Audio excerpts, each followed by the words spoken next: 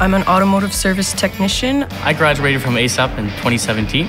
I graduated from the ASEP program in 2015.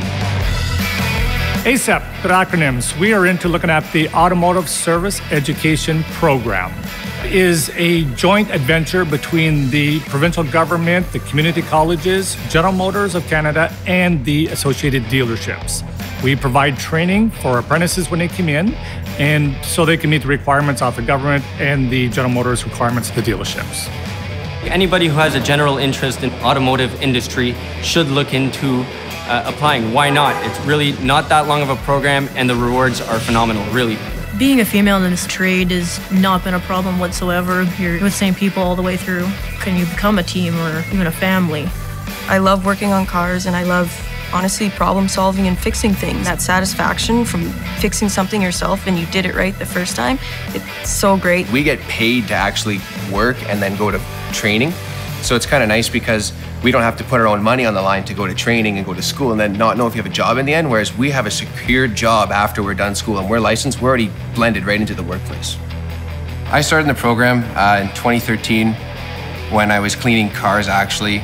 Eventually got onto the lube rack, changing oil and doing tires and whatnot, and then I was offered an apprenticeship, and I'm actually in my third level of that now and almost done.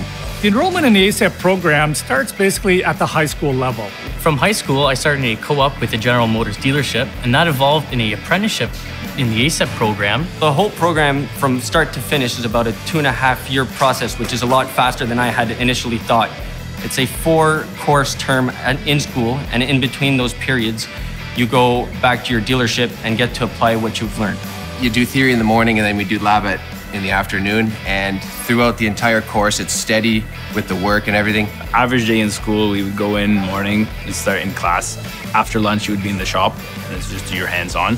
I'm more of a hands-on learner, so it really helped me there. Something new every day. You always keeps you on your toes. Think about something. It's not like a desk job, you're sitting there. Always something new to figure out. We got to work with the latest products of GM, whether it's the Volt or the Bolt or the new Escalade, pretty much any new product, really, we had the latest and greatest. And it was really nice to be able to play with the most recent technology. I think my first tool I get out of my toolbox when I go to work on a car is my laptop, actually, nowadays. And whether it's scanning a car, using the oscilloscope, or even the electronic wheel balancer, everything's electronic now, and it's really fun to use. As a technician, we need to understand communication and monitoring between each system of the car and how it all comes together. The support we received through the program was phenomenal.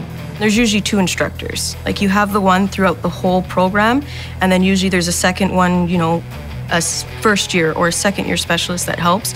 So definitely there's lots of hands-on with the teacher, lots of support. I got quite a bit of support from the teachers, whether that's being after class or even one-on-one. I think it's awesome. If you have any question, he's there to help, or anything in the trade. They're always willing to stay late with you if you need extra help, and in class at any time if you have questions about what you're doing, they're fully trained to teach you exactly what you need to know to get the answer that you need.